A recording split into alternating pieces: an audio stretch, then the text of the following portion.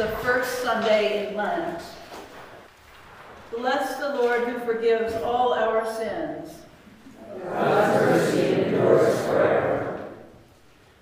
Happy are those whose sins are forgiven, whose wrongs are pardoned. In silence, let us recall our failures to love fully as individuals, as church, and as society.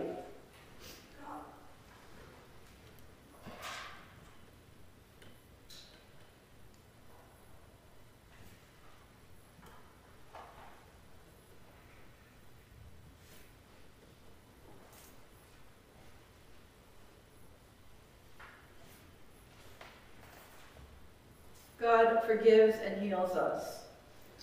We need your healing, merciful God. Give us true repentance. Some sins are plain to us, some escape us, some we cannot face.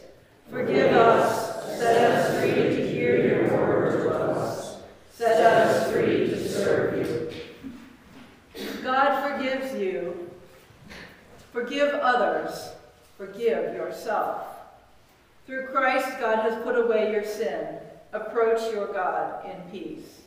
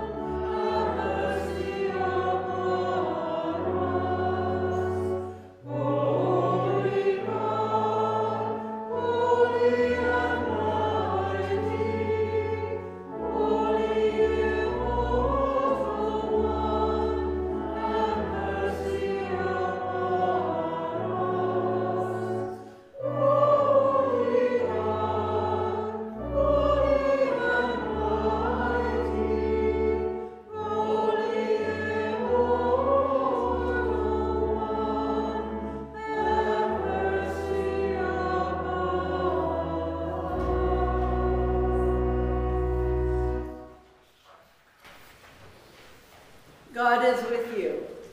And also with you. Let us pray together the Collect of the Day. Almighty God, you teach us in your word that love is the fulfilling of the law. Grant that we may love you with all our heart and our neighbor as ourselves, through Jesus Christ our Lord. Amen. A reading from the book of Leviticus. Do not seek revenge or bear a grudge against anyone among your people, but love your neighbor as yourself. I am the Lord. The foreigner residing among you must be treated as your native blood. Love them as yourself, for you were once foreigners in Egypt. I am the Lord your God.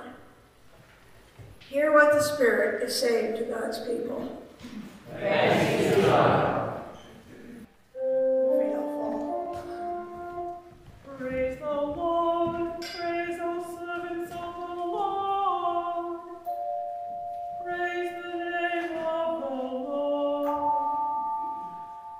Blessed be the name of the Lord from this time on and forevermore.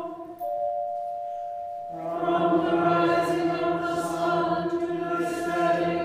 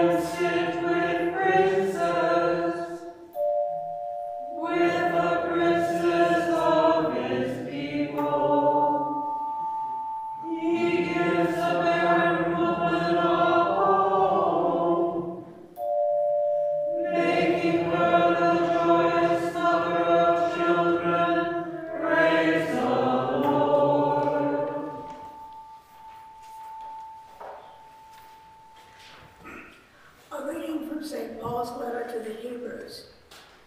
Keep on loving one another as brothers and sisters. Do not forget to show hospitality to strangers, for so by doing, some people have unknowingly given hospitality to angels. Through Jesus, therefore, let us continue to offer to God a sacrifice of praise and the fruit of lips that openly profess his name. And do not forget to do good and to share with others. For with such sacrifices, God is pleased. Hear what the Spirit is saying to God's people. Thanks be to God.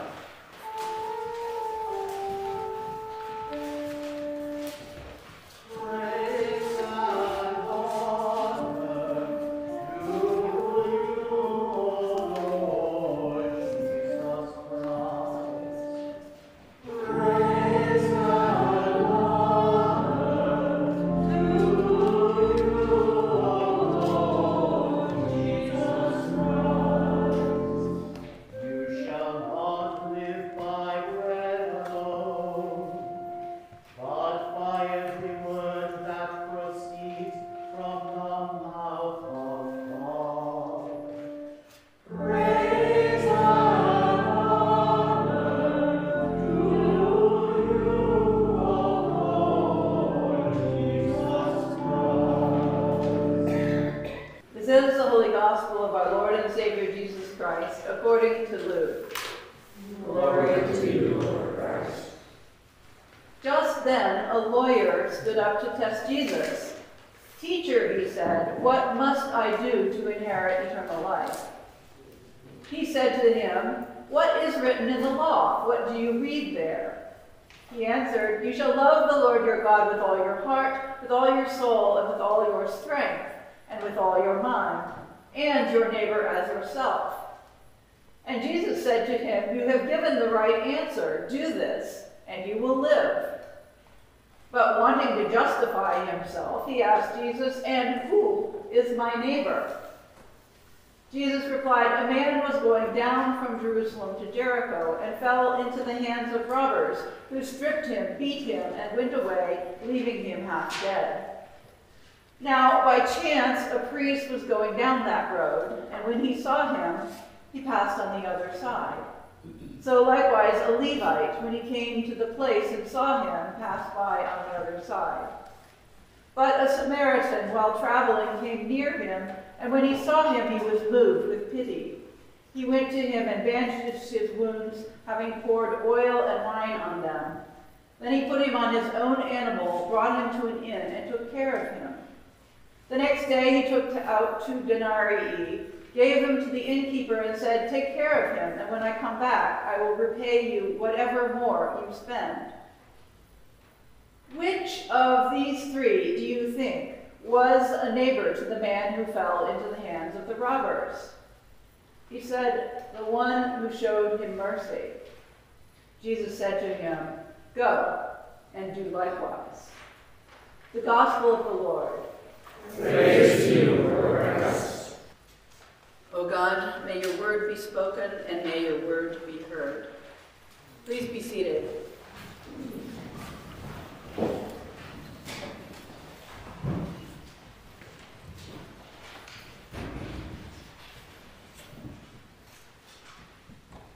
Connie D. Simone and Claudette Chmura proposed that we use some worship times in the next couple of months to focus on social justice issues, and they named the series Becoming Beloved Community. Beloved community was a term coined by Harvard professor Josiah Royce, and it was popularized by Martin Luther King Jr. Dr. King defined beloved community as, quote, a global vision in which all people can share in the wealth of the earth. Poverty, hunger, and homelessness will not be tolerated. Racism and all forms of discrimination, bigotry, and prejudice will be replaced by an all-inclusive spirit of sisterhood and brotherhood. These days, we might want to acknowledge that beloved community needs to extend as well to our non-human relatives. So how do we become beloved community? Dr. King said that, quote, at its core, the beloved community is an engine of reconciliation. And he also said it will require a qualitative change in our souls, as well as a quantitative change in our lives. I believe this is what Jesus was getting at in the passage from Luke's Gospel, the very familiar story of the so-called Good Samaritan. In it, a Pharisee, an expert in Jewish religious law, tries to test Jesus. What must I do to inherit eternal life, he asks. And Jesus asks him what the law says. And he responds with a beautiful summary of love God, love your neighbor. And Jesus replies, bingo, you got the right answer. Do those. But the man presses on. And who is my neighbor? Because if you can decide who exactly your neighbor is, then you know who you need to treat well and who you can ignore. Jesus does not fall into that trap. He tells this familiar story, and he ends with the questions, which of these acted like a neighbor to the injured man? Who acted like a neighbor? If we want to be part of a community in a world that embodies beloved community, where all people have a place to live, enough to eat, where all are treated with respect and dignity, we might think that this is mainly about solving problems or helping out those people over there. But if we pay attention to Jesus and Dr. King, it sounds like the starting place needs to be changing our souls, the way we think and how we act, how we need to be reconciled to others. Beloved community is about building genuine relationship, and it is actually very countercultural. It goes against the dominant culture that we've all been raised in. So in order to change, we need to know what those ideas and habits are that have shaped us. That means we need to understand this dominant culture, which is white culture. Now, we've been trained to think that this is the only real culture, or not even to see it as a culture, just the way things are. White culture values and supports white people and devalues non-white people. But it also contains a lot of habits, a lot of values that we take for granted as good or the way things are and should be. White culture affects everybody in this country. Through laws and habits, it privileges people of white or light skin and puts barriers up for the rest. Now, all of us who are white directly and indirectly benefit from this culture. The Episcopal Church is also a place of overwhelming whiteness, of historical wealth and influence, of education and power. And this is the truth.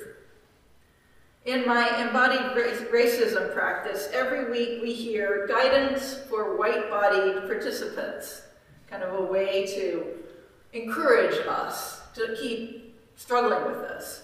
And the first principle is accept the awkward. Talking about white culture is new for many of us.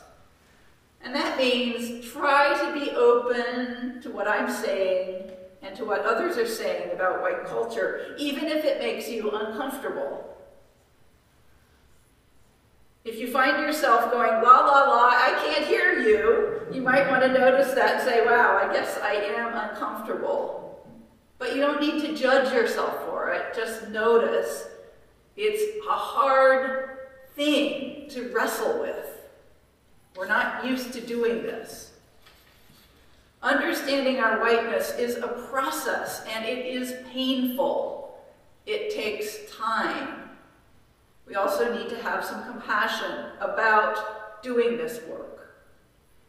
It is also necessary if we are ever to aspire to becoming beloved community. because white culture affects not only race relations, but all relationships and all social justice issues in this country. Perhaps you have heard of the white supremacy culture characteristics by Tima Okun, a white woman who built on the work of Kenneth Jones and many others. She identified a number of ways white culture shows up in organizations. She says our institutions not only value these characteristics, they to some extent require them and constantly reproduce them in order to benefit from them. And we as individuals also internalize them. Now, these white culture characteristics are particularly toxic to Black, brown, and indigenous bodies, but they harm all of us.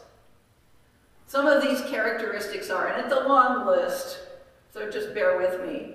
Some of these characteristics are fear, perfectionism, individualism, a sense of urgency, defensiveness and denial, worship of the written word, the belief in one right way, paternalism, binary thinking, power hoarding, fear of open conflict, and the right to comfort. Yeah, it's a lot, so I'm only going to explore one or two of these today. Let's consider binary thinking. Okun says that binary thinking reduces the complexity of life and the nuance of our relationships with each other and all living things into either or, yes or no, right or wrong, in ways that reinforce urgency, perfectionist thinking, and abuse of power. We have been conditioned to think in binary terms. If it's either this or that. And this is how we see other people. It's also how we make decisions often. And usually there is a judgment attached to these things. Like white is good or safe, and Black is seen as bad or not safe. Male is good, and female as, well, not as good, not as strong or smart or something. Rich, good, poor, bad. Heterosexual, good or normal. Everybody else, deviant or strange. Native-born is good. Immigrant is suspect.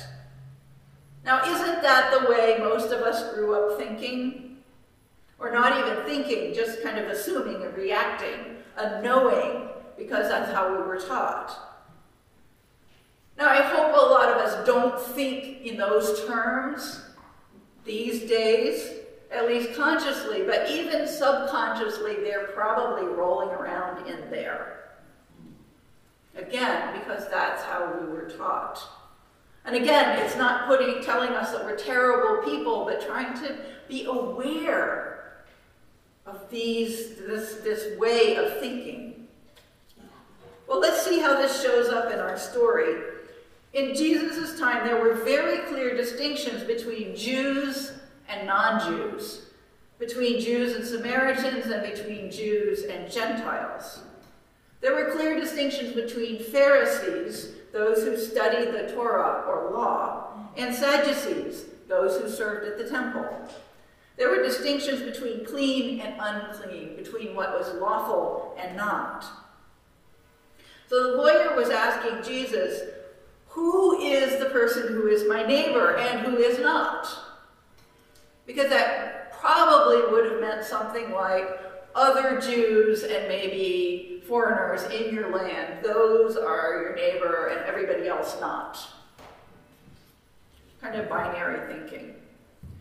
Jesus tells the story to mess with our binary thinking. He says a man, a Jewish man, was going down from Jerusalem to Jericho when he was attacked by robbers.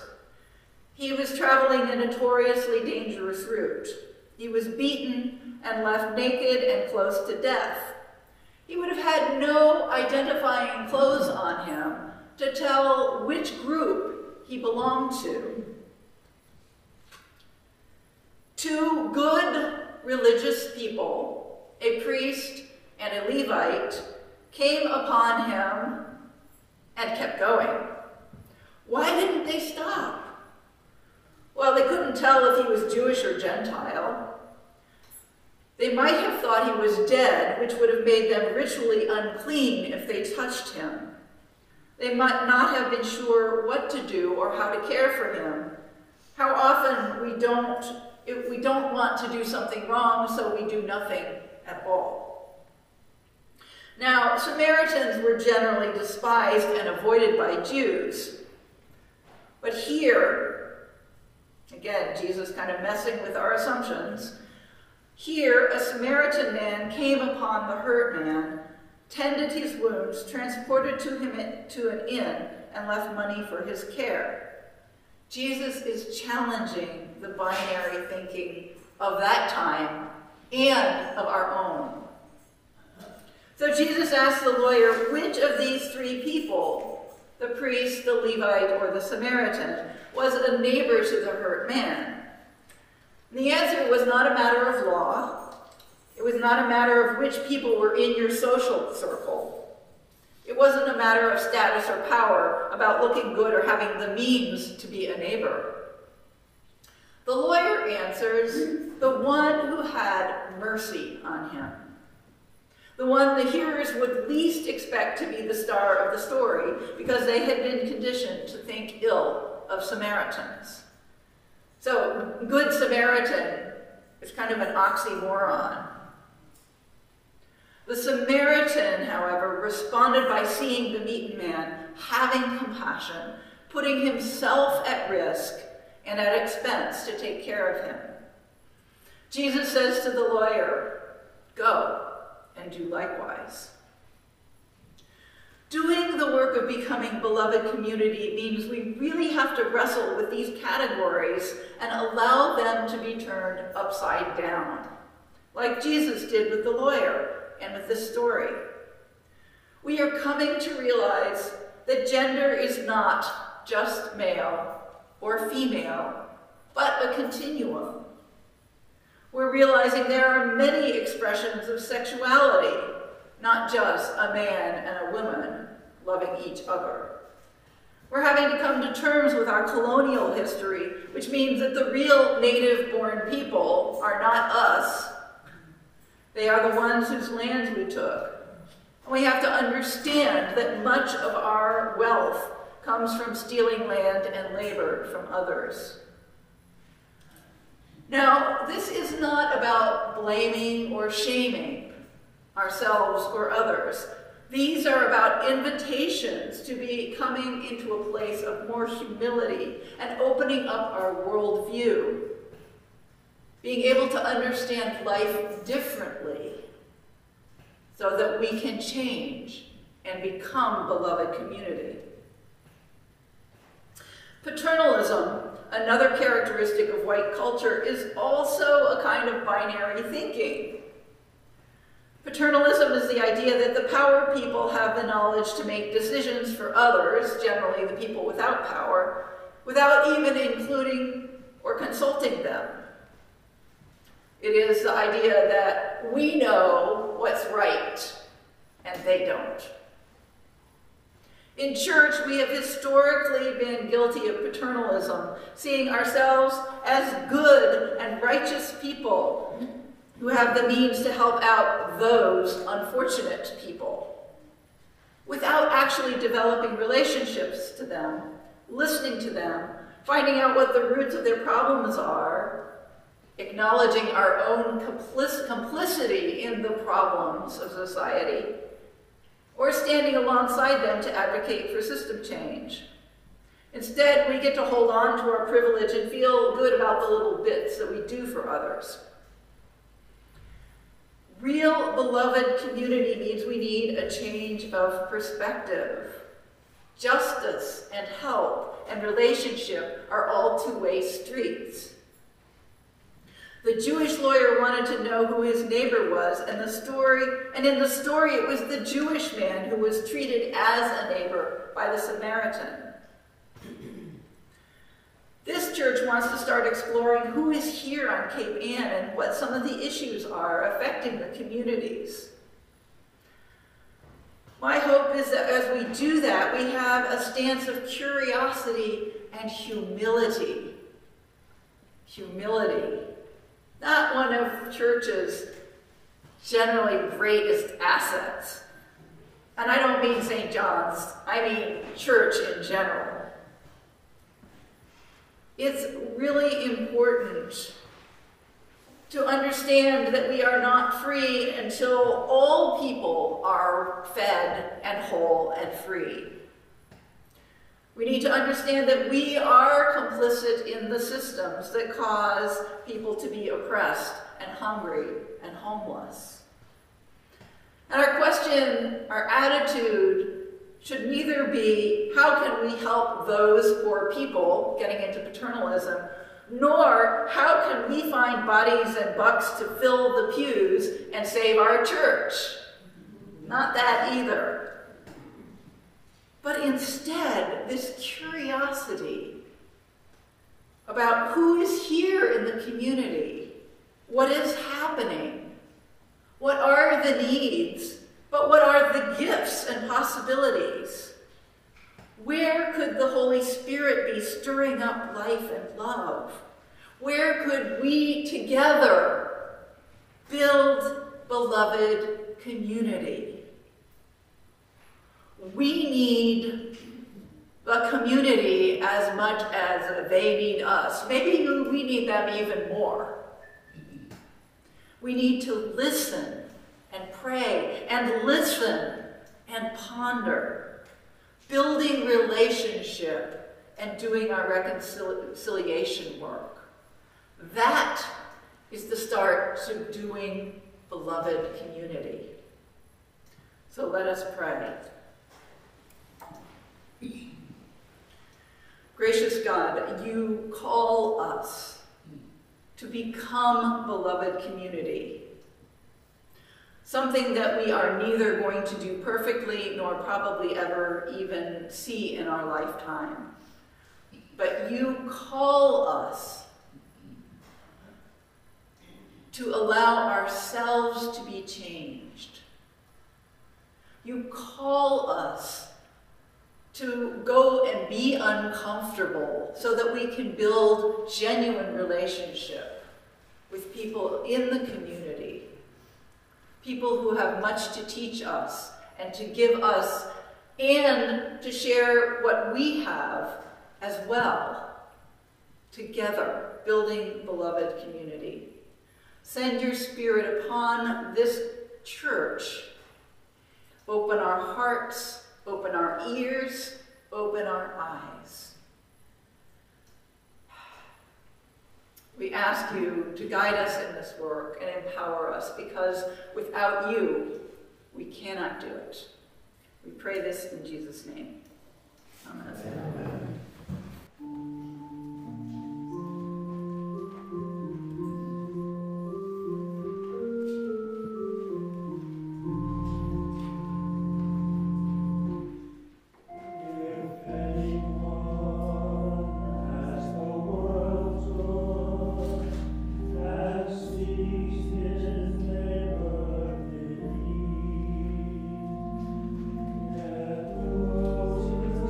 Lord.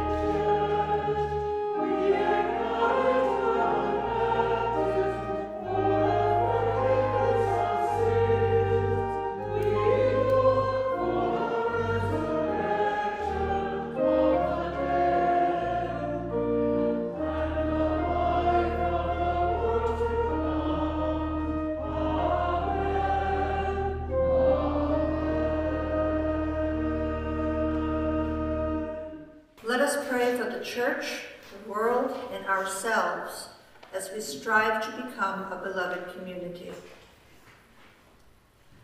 We pray for Mother Earth and the indigenous people who have been her caretakers for millennia.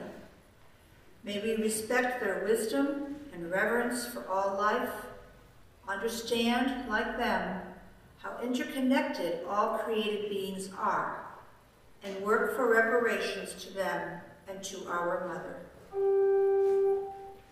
Lord, in your mercy, hear our prayer.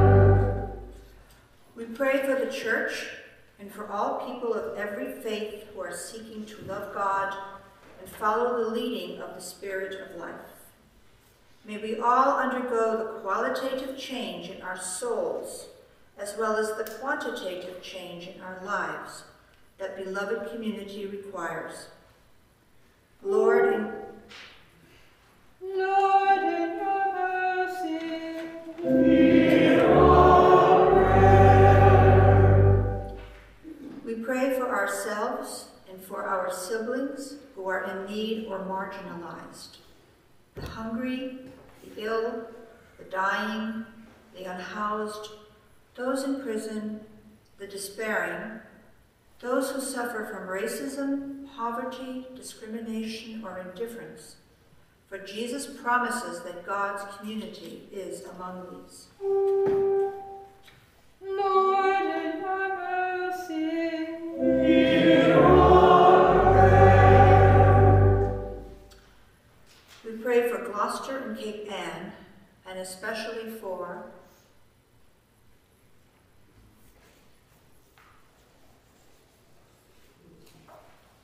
we pray for the people of Ukraine. We pray for all who are affected by unseasonable weather.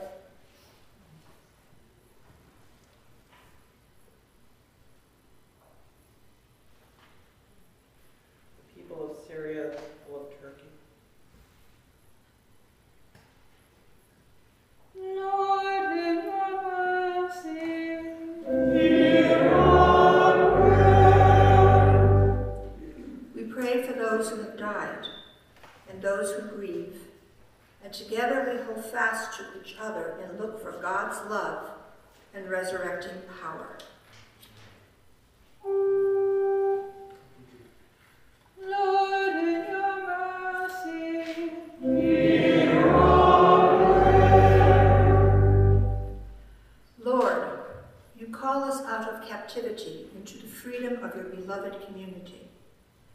As we pass through the wilderness spaces of our lives, grant us ears to hear you, eyes to see you, and hearts to ache for you, that we might not turn away from the brothers and sisters who help us remember who we are.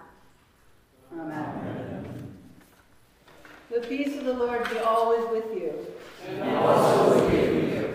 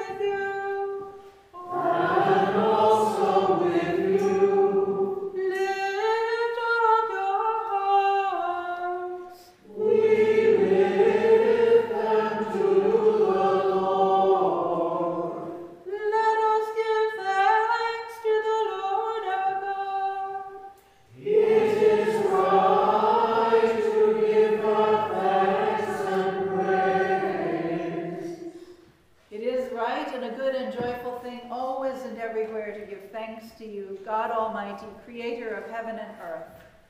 His cross has given us strength and freedom to enter by the narrow gate, to choose the path of life, and in these 40 days to share his trials. Therefore we praise you, joining our voices with angels and archangels and with all the company of heaven, who forever sing this hymn to proclaim the glory of your name.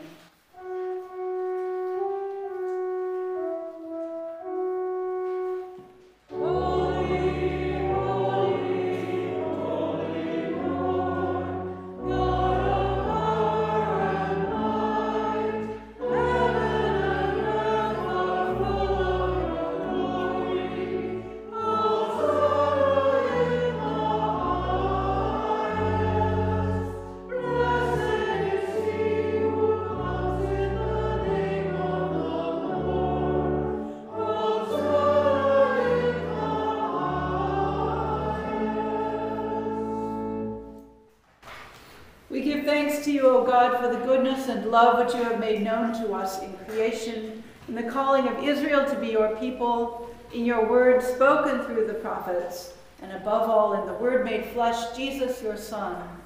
For in these last days you sent him to be incarnate from the Virgin Mary, to be the Savior and Redeemer of the world. In him you have delivered us from evil and made us worthy to stand before you. In him you have brought us out of error into truth, out of sin into righteousness, out of death into life. On the night before he died for us, our Lord Jesus Christ took bread, and when he had given thanks to you, he broke it and gave it to his disciples and said, "Take, eat. This is my body which is given for you. Do this for the remembrance of me." After supper, he took the cup of wine, and when he had given thanks, he gave it to them and said, "Drink this, all of you. This is my blood of the new covenant, which is shed for you and for all for the forgiveness of sins. Whenever you drink it, do this for the remembrance of me."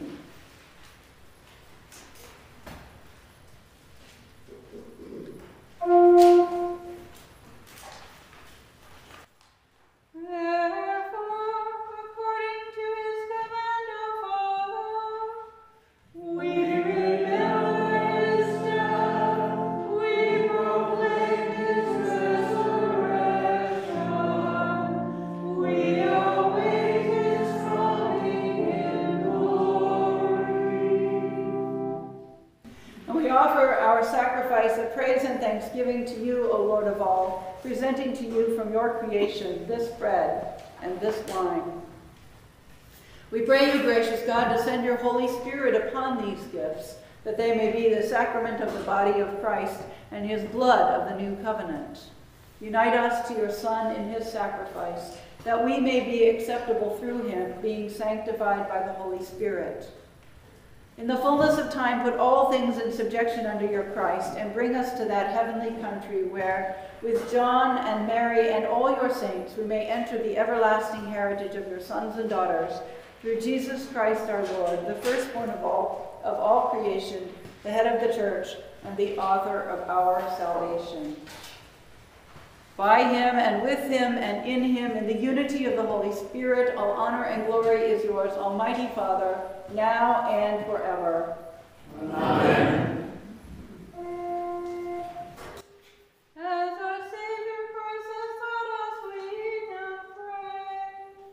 Our Father in heaven, hallowed be your name. Your kingdom come, your will be done, on earth as in heaven. Give us today our daily bread.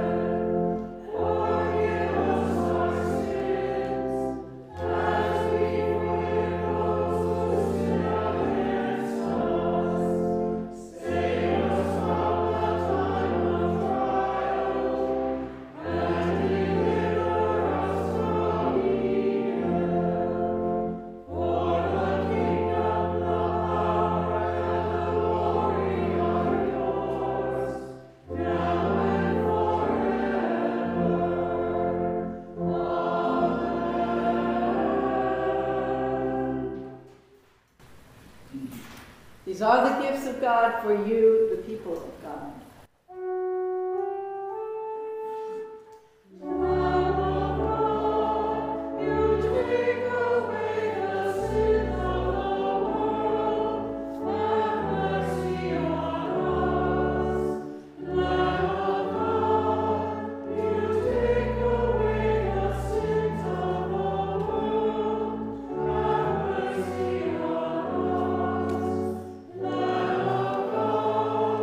You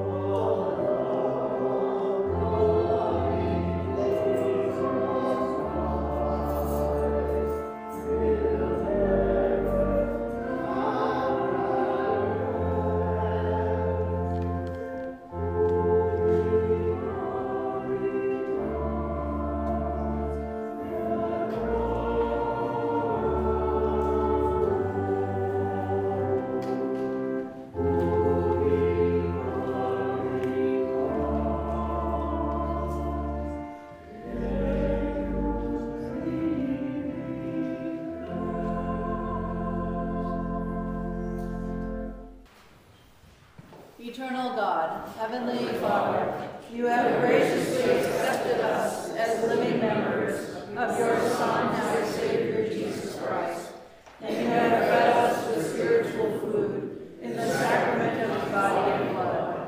Send us now into the world in peace, and grant us strength and courage to love and serve you with gladness and singleness of heart, through Christ our Lord. Amen.